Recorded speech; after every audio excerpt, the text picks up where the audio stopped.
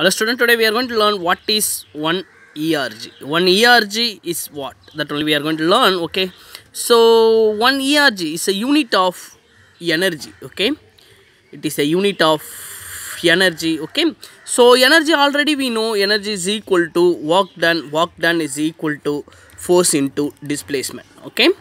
So here force is the Newton, displacement is the meter, okay? So what is a unit of energy? Newton is a mass into acceleration. Force is equal to ma. So kg meter second minus 2, okay, into meter. Kg is a mass SI unit. Meter by second square is acceleration SI unit, again meter, okay. So we have kg meter square second minus 2. It is a SI unit, okay. SI unit is followed MKS system, okay. Now what is ERG? That is our question, okay. So ERG is followed CGS, centimeter gram second. It is meter kilogram second, okay.